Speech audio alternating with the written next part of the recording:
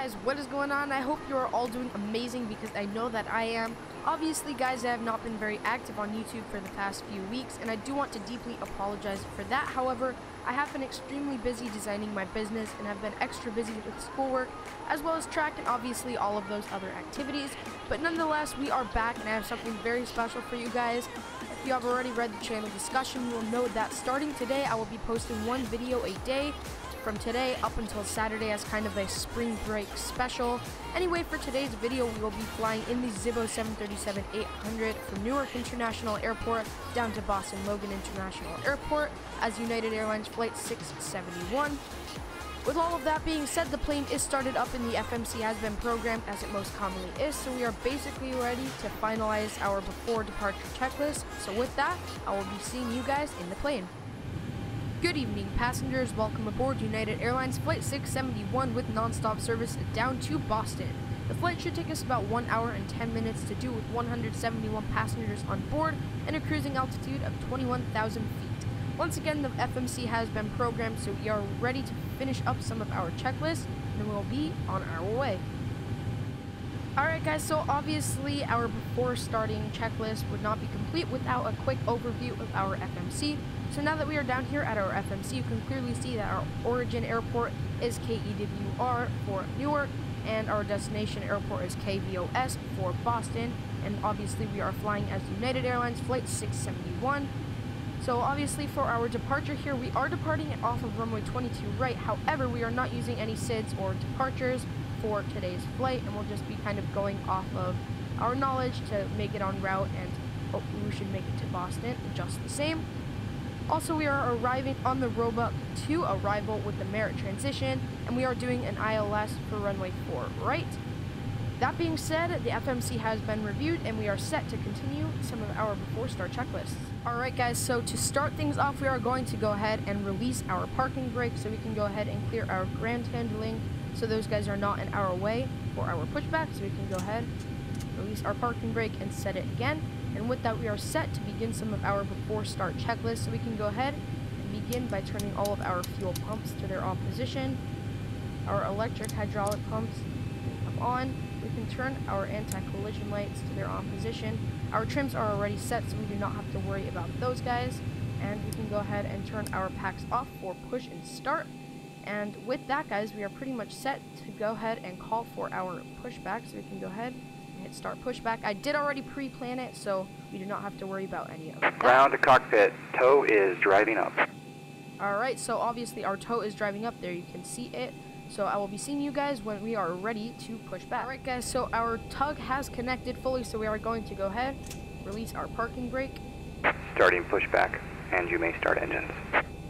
He's going to go ahead, start pushing us back, and we have been cleared to start our engine, so we will go ahead, and why not just start it now? We'll go ahead and, as we always do, start with engine 2, so we can go ahead, set engine 2 to the ground position and wait for engine 2 to spool up to 25%. Alright guys, so there you can see is 25%, so we can go ahead, introduce fuel to engine 2 and wait for engine 2 to hopefully successfully start up. Alright guys, so our engine 2 has successfully started up, so we can go ahead and start our engine 1.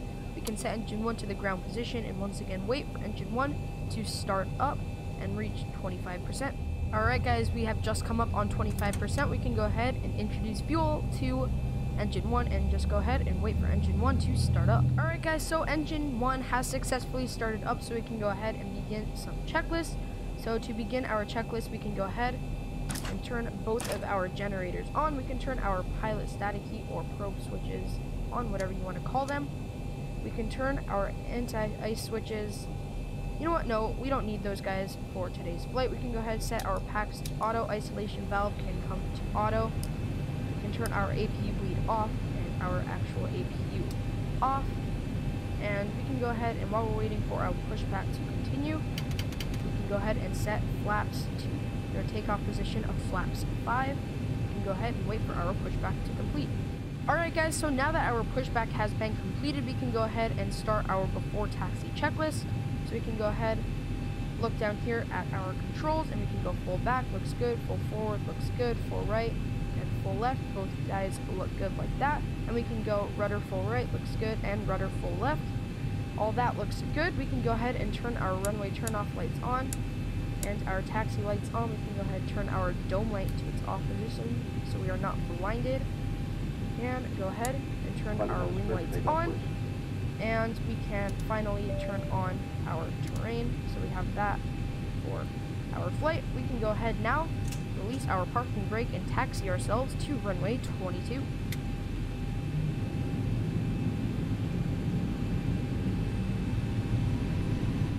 Alright, we can perform a little bit of a brakes test here. We can go ahead, tap our brakes, they look good. And with that, we can continue taxiing to runway 22.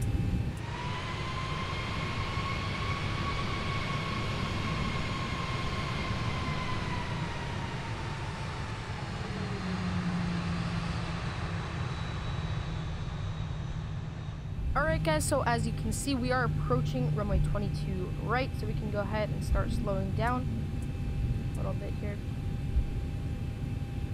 And we can come to a complete stop. Here's good enough. We can just go ahead and hold our toe brakes. As you can see, I did turn back on my dome light because I could not see a thing. But anyway, to get started, we can go ahead and turn all of our landing lights on. We can turn all of our taxi lights to their off position, and we can turn our position light to strobe and steady. And with that, we are finally set to go ahead and actually shut off the dome light. So we can go ahead and do that now and taxi on to runway 22 right.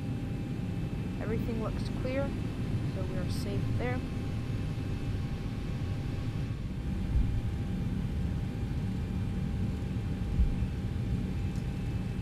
Alright, with that, we can go ahead, stabilize our engines. Right there. And we can go full throttle. Try to stay lined up here. And once again, I don't know if you could tell, our V-speeds did not load, so I'm just shooting for about 130 knots for our rotation speed. Alright, if you want to rotate, we can go ahead. Fine, slow. Pull up a little bit here. Possibly. Gear up. A little bit of a gusty departure, not gonna lie. But nonetheless, we are out. And air. 400. I'm just trying to hold the nose here at about 15 degrees. And there's 1,000. We can go ahead and drop the nose a little bit. And we can go ahead and start making our left-hand turn. And 1,500, we can go ahead, put our flaps up and set our auto brakes back to their off position. We can go ahead, turn on our auto throttle and turn on our speed. We can also engage VNAV and our actual autopilot, and that should take care of all of that. We can go ahead and shut our gear off, so that's good for that part of the flight. And with that, everything looks good. I'd call that successful departure out of Newark.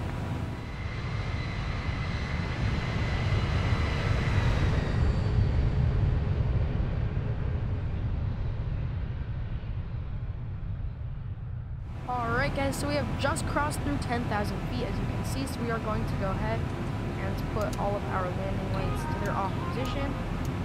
We will also go ahead and turn our position lights to their steady position, turn our fasten seatbelt signs off for comfort of our passengers.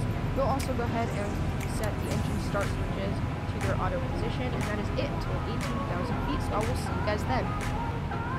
Also, one more thing I did forget to do is shut the wing lights off, so we can go ahead and shut those guys off, as well as our logo lights and our wheel well lights.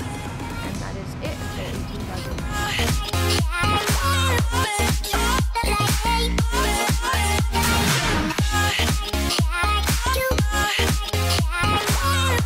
Alright guys, so one thing I did forget to mention was that our altimeters at Newark were 29892, which pretty much happens to be the standard altimeter in the USA at least.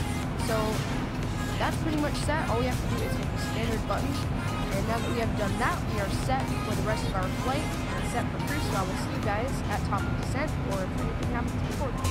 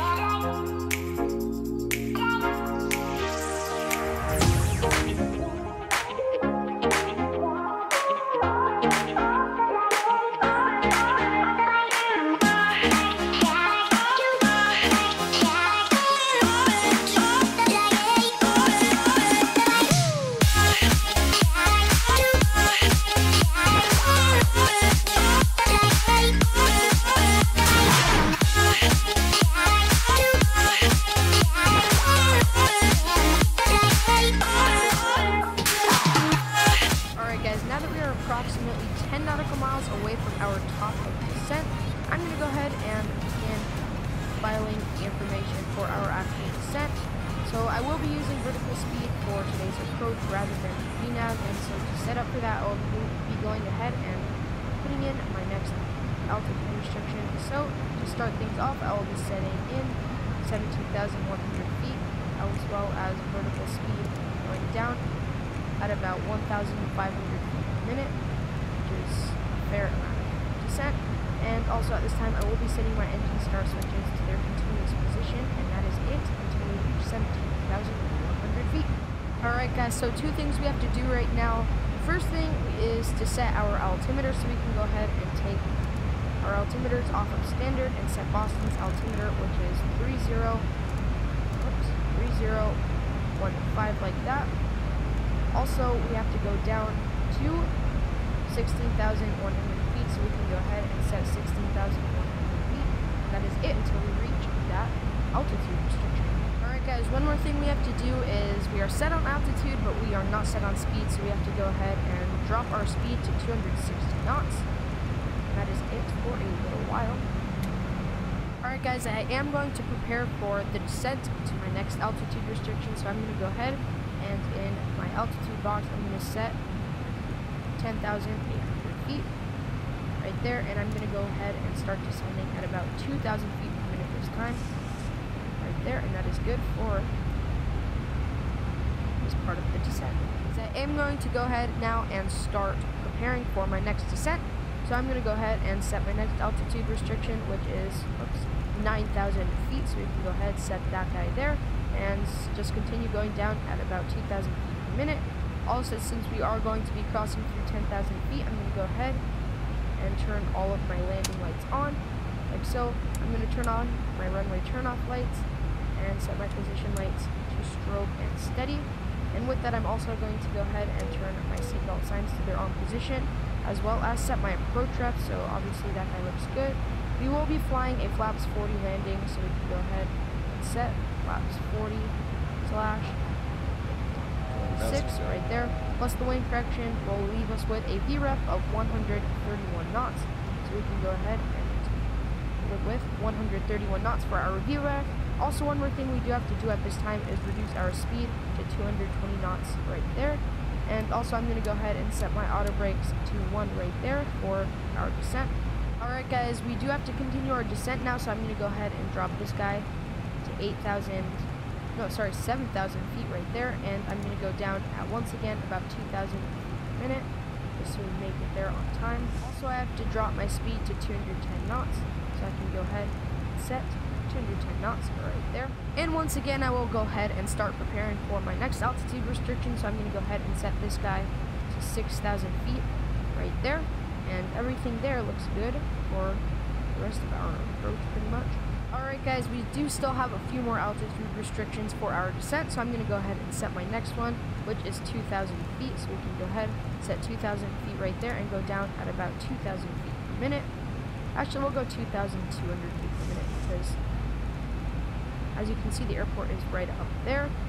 And also at this time, I'm going to go ahead and set my flaps to flaps 2, and just kind of go ahead and wait for plane 2 to set. Alright guys, I am going to go ahead and set flaps to flaps 10, as well as reduce my speed to 170 knots. Alright guys, now at this time, I'm going to go ahead and set my flaps to flaps 15, and I'm going to go ahead and arm my speed brakes, and everything there looks good for a while. As you can see, I did set up the ILS, so we can go ahead and set that once the time is right, which is coming up, and we'll be guided in nicely for a beautiful approach. Alright guys, right now I am going to go ahead and set my logo lights and wing lights to their on position, and why not just turn on my wheel well lights for the ground crew when we do land. And everything looks good right now. I'll go ahead and set my flaps to position 25, and that should be good for a little bit of time.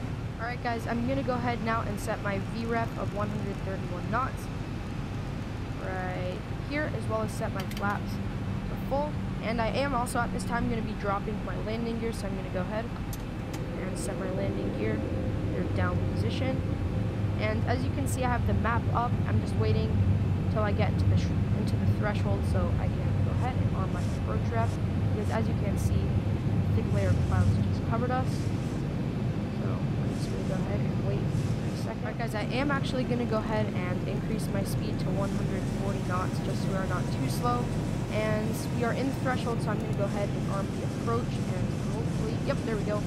We should be guided in nicely. Alright guys, so as you can see down here on the little display, we are going to have a crosswind landing, and you can kind of see it as the way we're flying, so we will see how that goes. Alright guys, I am going to go ahead and disengage my auto throttle and kind of take control of the thrust myself. And now I'm going to go ahead and disengage the autopilot and just try to get the plane down smoothly. Once again, we're looking for a VREF of about 131 knots. Minimum 300. Landing. Flight slow. Or a little bit low, just don't be too low. 200. 200.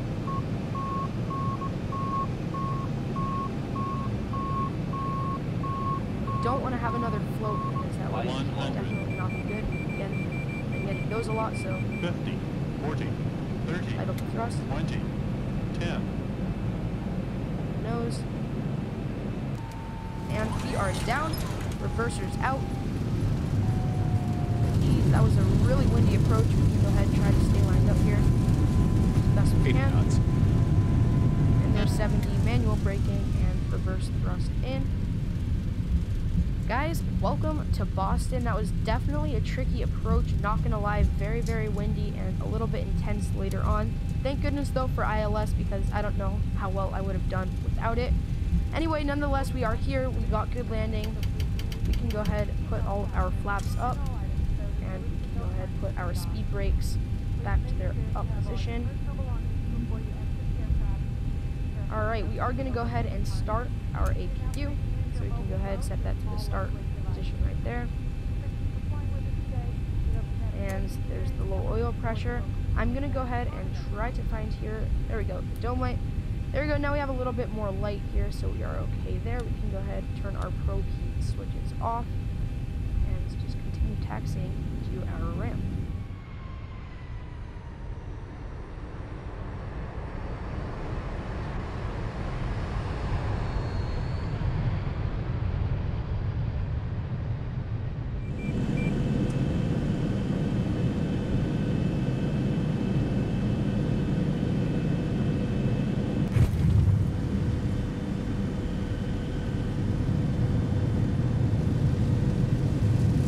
Alright guys, we can go ahead and take this taxiway right here.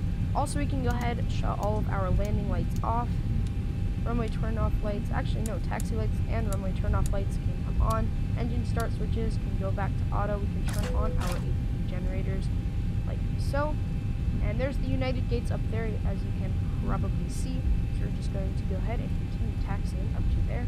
Alright guys, we're going to pull in right next to this, what looks like a 777. Uh-oh, don't want to run over the baggage car there.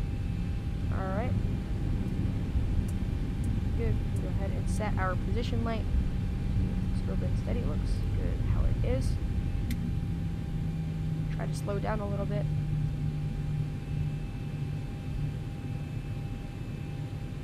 Alright, that looks good right there. We can go ahead and set our parking brake like so. We can go ahead and kill both of our engines. That looks good. Alright, we can go ahead and shut our passenger signs off.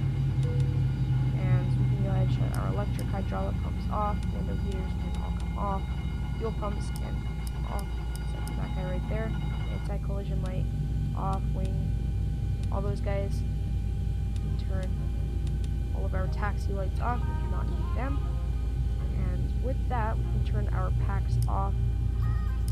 And that leaves the plane in pretty much... Alright guys, this is going to be the end of the video. I do, as always, hope you enjoyed it.